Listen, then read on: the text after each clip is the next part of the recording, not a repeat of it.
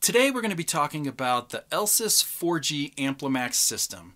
Now, it comes in a box that looks like this, and I want to give a big shout out to Haven Technologies for sending this over for us to review.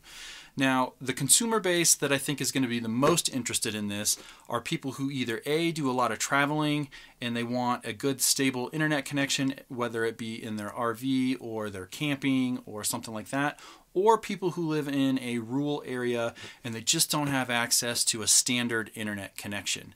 Now, you could say that there is a use case for people who live in suburbs and just don't have a very good signal and they want to try and boost that signal while saving cost on something like T-Mobile 5G home internet, and that may or may not work for you, just depending on how many obstructions you have between you and the actual tower that you're trying to point this to.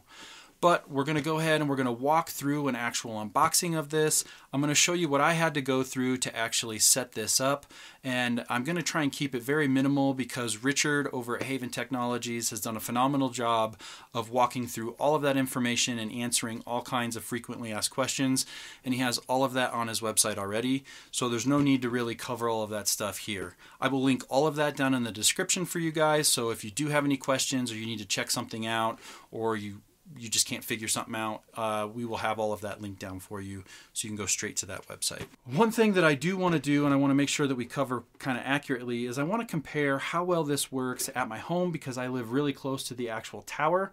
And then I'm going to go and I want to go out in the country and I'm going to reset this up and I'm going to run everything out in the middle of nowhere so that we're like 8 to 10 miles away from the exact same cell phone tower. So I can see the tower from my backyard because I'm like maybe just shy of a mile away from the actual tower itself. So I'll be really interested to see how well it performs when I have like 90 to 100% signal strength as opposed to when we're really far away and the signal strength is not as good. So that'll be the true test.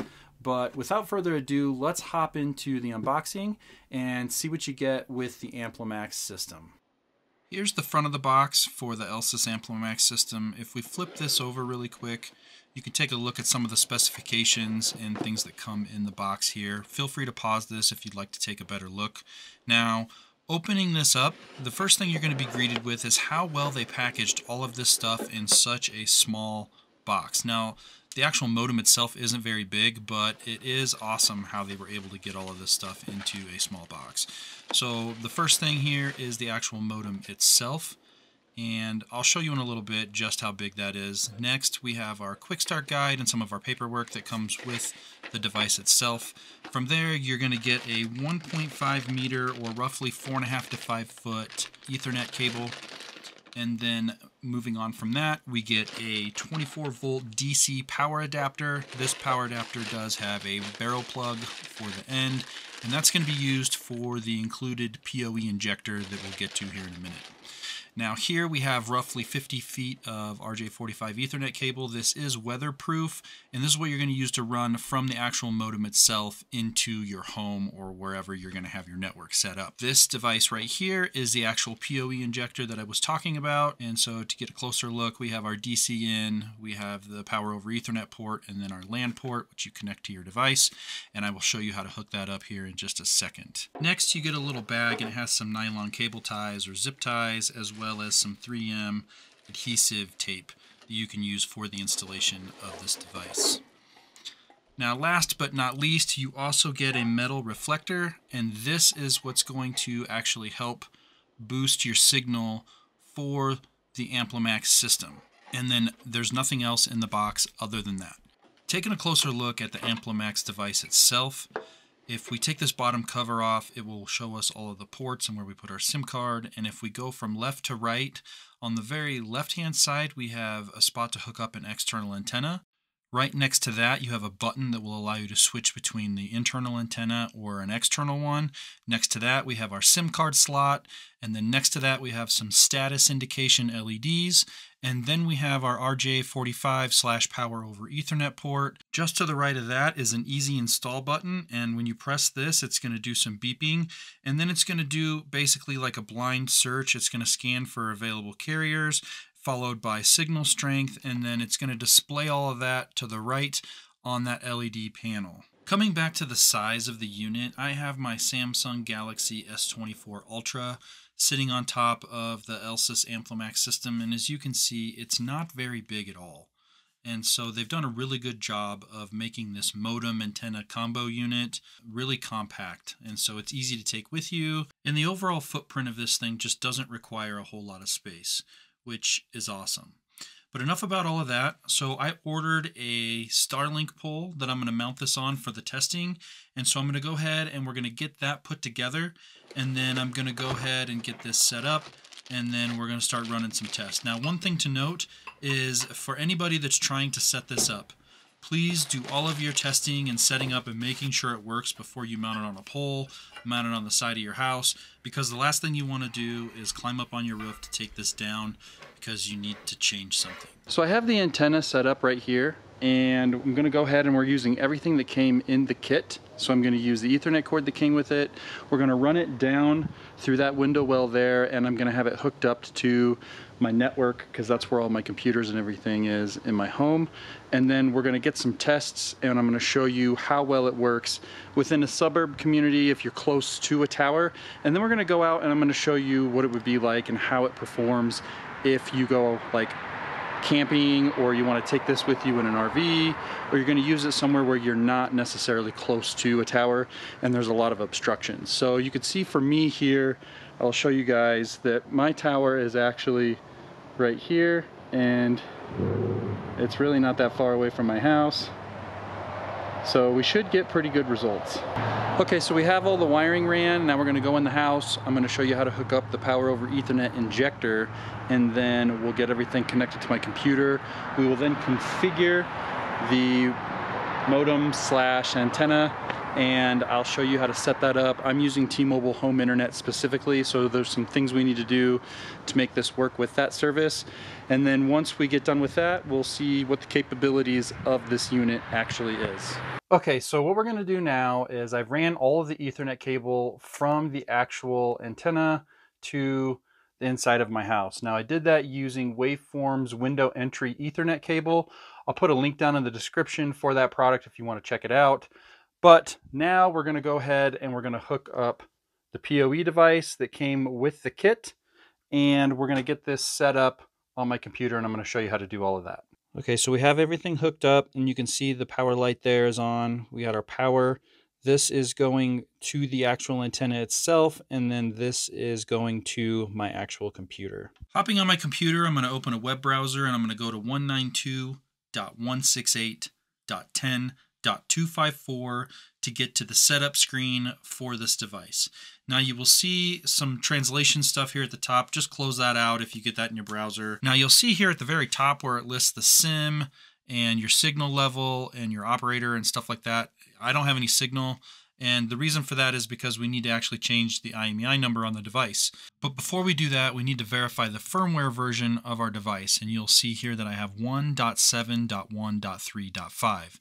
Now this is an issue because if we look at Haven Technologies' website, if we were to try to change the IMEI number on this firmware, we would brick our device. So we actually need to update to 1.7.1.3.6, and we can do that by downloading it from their webpage.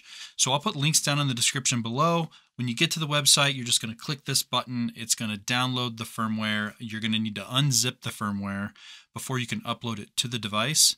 And so I'm going to go ahead and I'm going to do all of that now, and then we will be back after I've updated to the latest version. And thanks to the power of editing, we are back. We are fully updated to the latest version, and now we can proceed to change that IMEI number.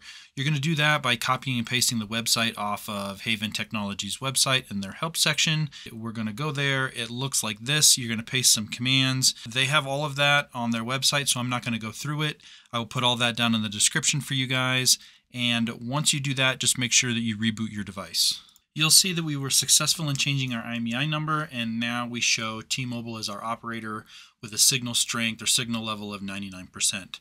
So now we can go ahead and do some of the fun stuff, which is the actual testing. The first thing I want to do is just run through some websites and see how well this actually responds to loading things. So the first thing I did was I went to slickdeals.net, and that loaded no problem at all. I'm going to go ahead and make this just a little bit bigger for you guys. And now I'm going to try and go to ESPN.com, and let's see if that responds well. And as you can see, there's really not a lot of lag. It loads pretty good. If I go ahead and I click on something here on the web page, it loads no problem. If we go ahead and we do an actual speed test on this, you'll see that we're probably not going to get the speeds that people think they're going to get in terms of today's internet standards.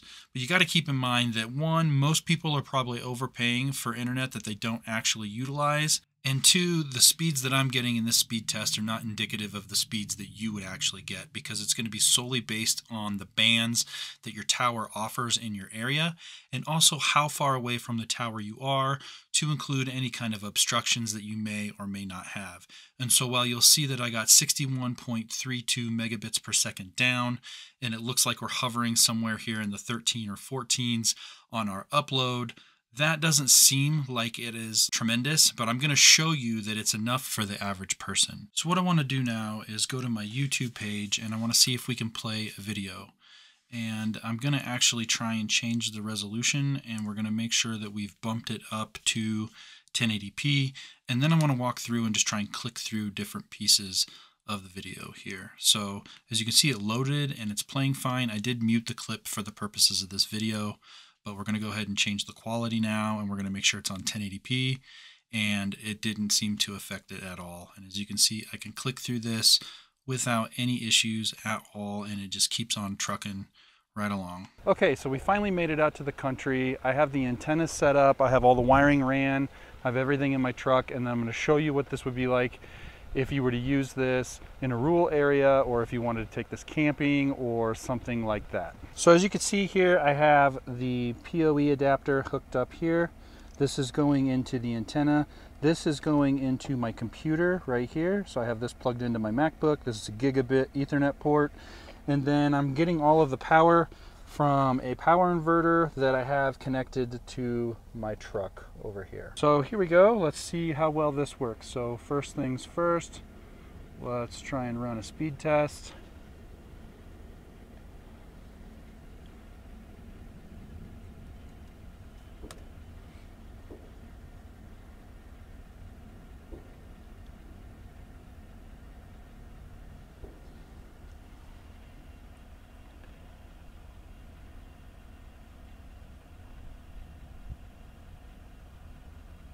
Wow, that's actually a lot better than I thought it was going to do. We're actually quite a ways away from the tower. And so this is real time.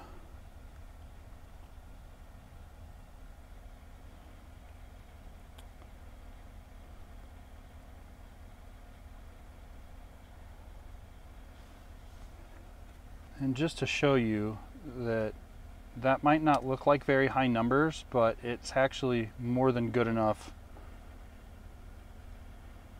to stream video.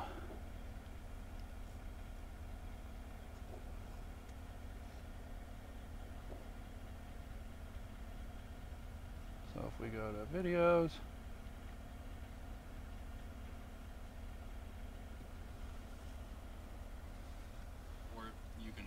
The Invisigig 5G modem is literally just that. It's just a modem, and that is what's so awesome. And let's even see what we got here for quality. We'll crank it up to 1080p. About this, it doesn't have any kind of routing capabilities, nothing else built into it. You can connect it to a single computer directly via an RJ45. This thing really impressed me. So we're really far away from the actual tower, and there's an entire forest between where we are and the tower itself. And so I'll put up the actual distance between where I'm at and the actual tower. After I get home, I'll look that up and measure the distance between the two. But we are like at least 8 to 10 miles away from the tower with many obstructions. And it's really interesting that we got the speeds that we got. Things loaded quickly, there was no lag. And so overall, I think this is a really good package, especially for those that want to take this camping or live in the middle of nowhere and just want to get a little bit better speeds. This is a very inexpensive solution. So as I was editing the video, it occurred to me that we didn't do any kind of testing in terms of gaming. So what I've done is I've hooked this back up. I have this going out to the Amplimax 4G system here, and then I have this wire here going straight into the back of my Xbox Series X, and we're going to see if we can do some gaming on this. For this test, I chose to do Call of Duty Black Ops 6 on the Xbox Series X, and I really want to do this all real time so nothing is sped up. You will be able to see the latency at the top here as it's searching for a match, how long it takes for the game to actually find other players and then load into the game, as well as a couple of minutes worth of real-time gameplay. And so I think that's really going to put this to the test. If it does really well with this, then it should do well in theory with any other type of game that you want to play online.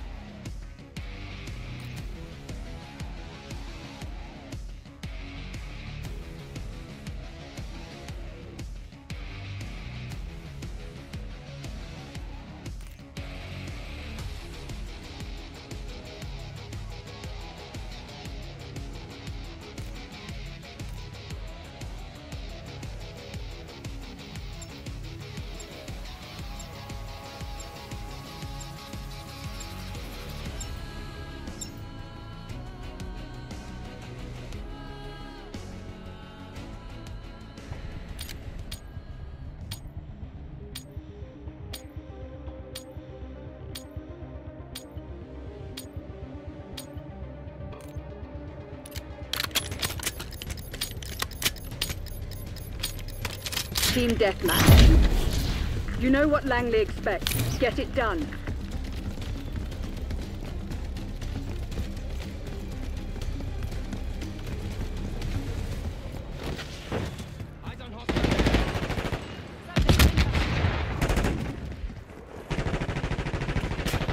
Reclaim the advantage.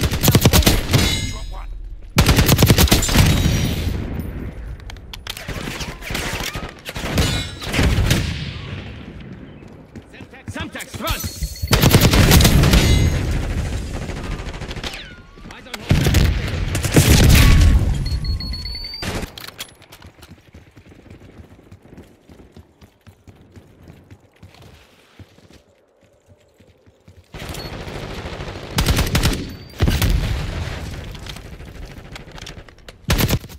Now that we've gotten a little bit of gameplay under our belt, I don't think this is bad at all. There might be like the slightest case of lag here and there, but it's definitely not constant, and this is 100% playable. This is going to conclude all the testing that I've done on this device. I really hope this video helped you decide whether or not this would be a product that would benefit you. Now, if you'd like to check it out or even purchase one, I've put a link down in the description for you guys so that you can go ahead and check that out. Now, if you have any questions about the product, feel free to hit me up down in the comments and I will get back to you as soon as I can. But that's about all I have for this one, so don't forget to smash that like button and subscribe to the channel to be notified of future video uploads as soon as I post them. But without further ado, I'll see you guys in the next one. Peace.